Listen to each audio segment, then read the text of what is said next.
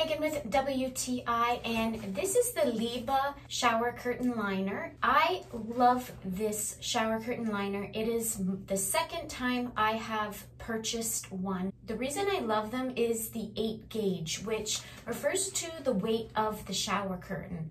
I have a really powerful shower head, and even when I put the water pressure on full power and blast it into my shower curtain, it still stays in place.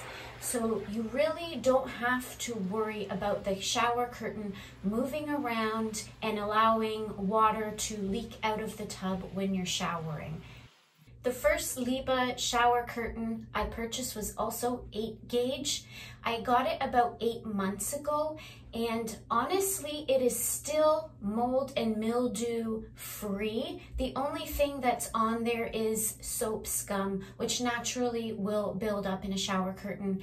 I would not have changed mine so soon had it not been for the fact that I raised the shower curtain bar higher, so I needed a longer one because this one here is 84 inches in length.